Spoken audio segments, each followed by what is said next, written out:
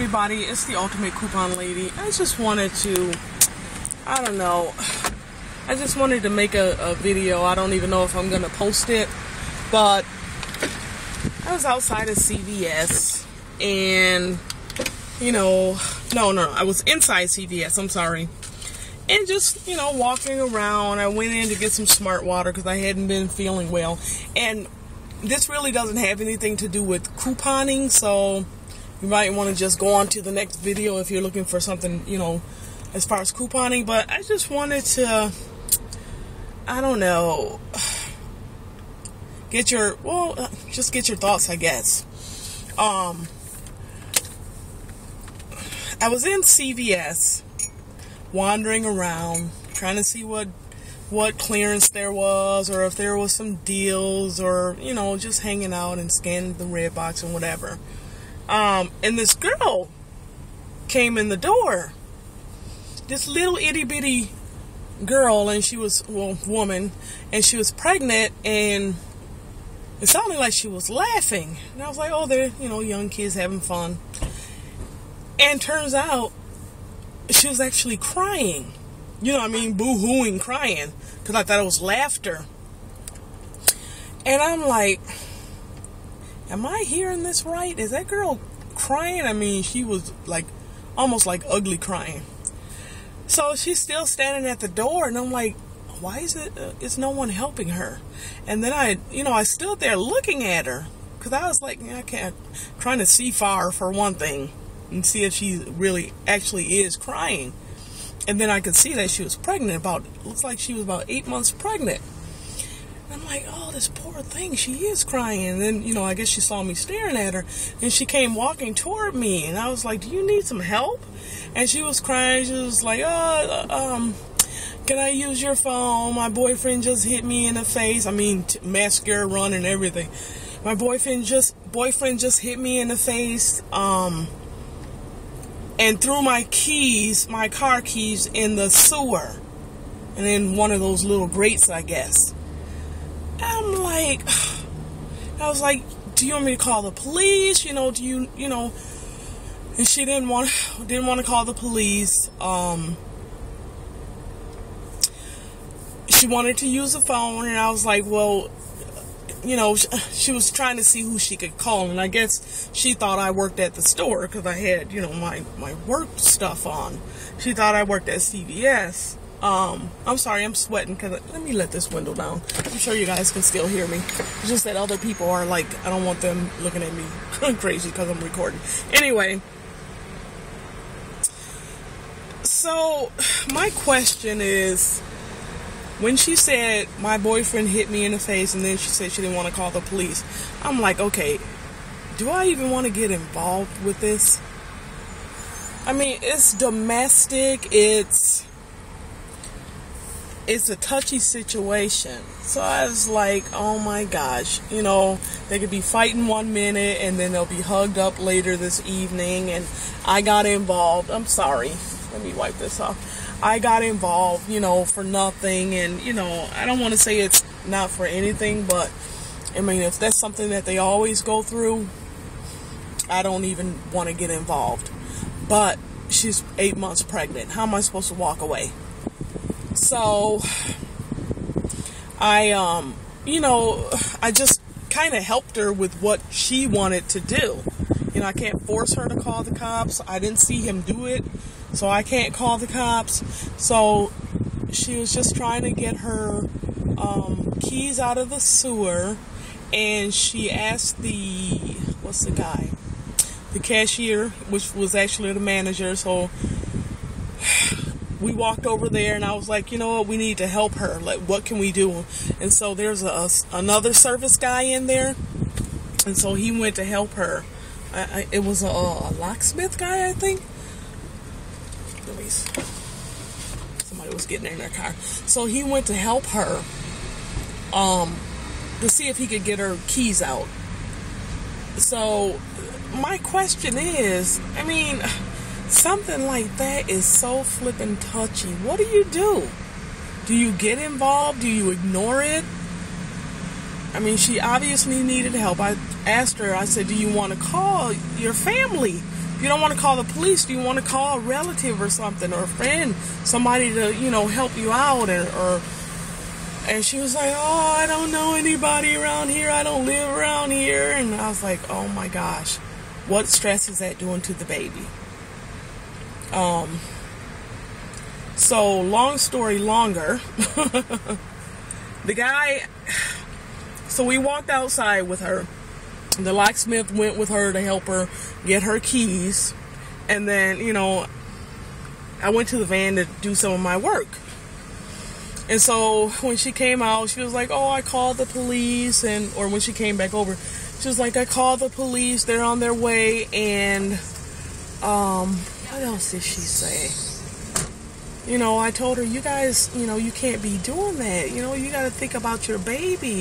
I said, no matter what happened, you need to think about your baby.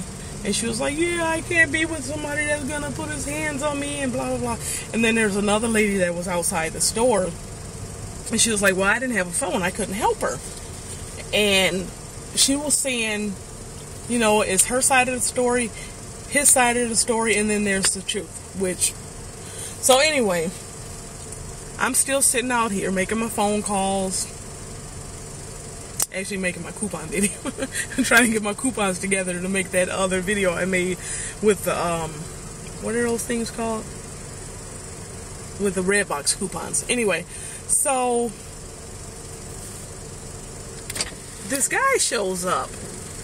And I'm like, oh my gosh, is that him?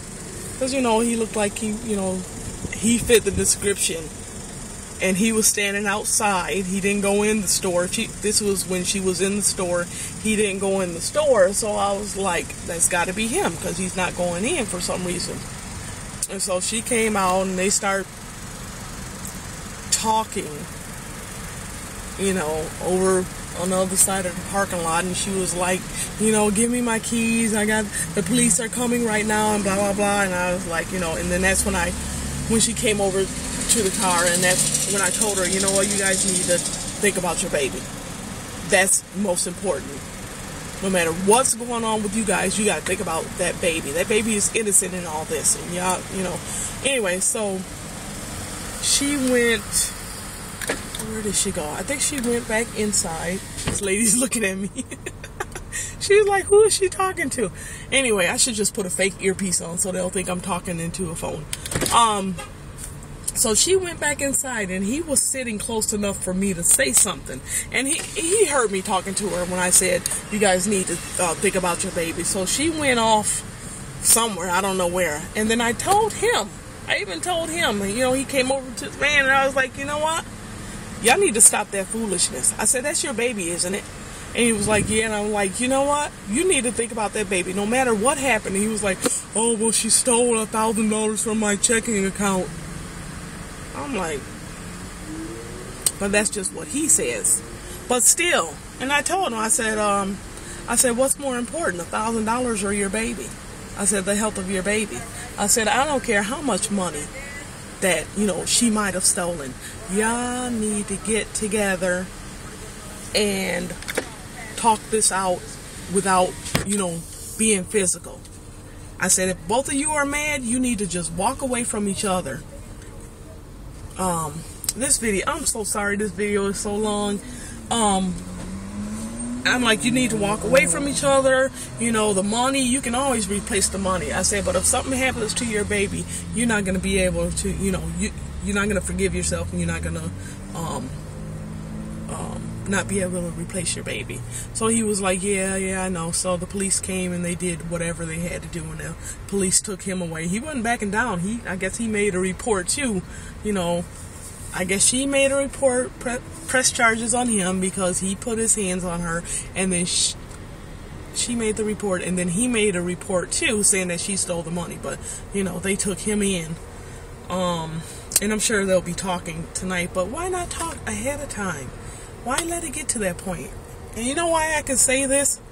Because I'll be 43 years old this month, and I've been through it all. So I guess when the older you get, the wiser you get. I've done a bunch of stupid stuff when I was younger, and I know it's probably some young people watching right now that are going through some stuff, and some older people that are going through some stuff, but like Shay Soldier Girl said, we just need to chill. Even if it's not couponing, we just need to chill and, you know, just calm it down. Calm it down. Get your senses and think before you act, because it'll save you. Man, there's a bunch of times. Okay, I'm going off on a tangent. Anyway, my whole point was, let this window back down. My whole point is domestic violence. A situation like that, do you get involved? What would you have done? Would you have done something? Would you have helped the girl? If she wasn't pregnant, would you have helped her? Or would you have just ignored her? The reason I stepped in this time is because of the baby. I mean, because of the girl too, but mainly because of that baby. I was like, you know, I have to see what's going to happen. I won't be able to sleep if I hear on the news that something had happened, you know, to the baby. Who knows what would have happened if nobody, you know, talked to her and helped her, and she went right back to, you know. Anyway, so I wish I could see what the conclusion is of this, but basically he went off with the police and they helped her with her car because he took the key to her car too. So he not only threw it in the sewer, he took the car key, so I guess they got that back. And then she did drive away. Yeah, she did drive away. They were here for at least a half an hour, 45 minutes. Okay, and that's how long my video is getting to be. So let me know what you would have done. Tough situation. If you can't write it all in the post a video about it if you want, and connect it to this one. So let me know what you would have done in that situation. Would you have gotten involved? Thanks for watching, and remember, we are all in this together.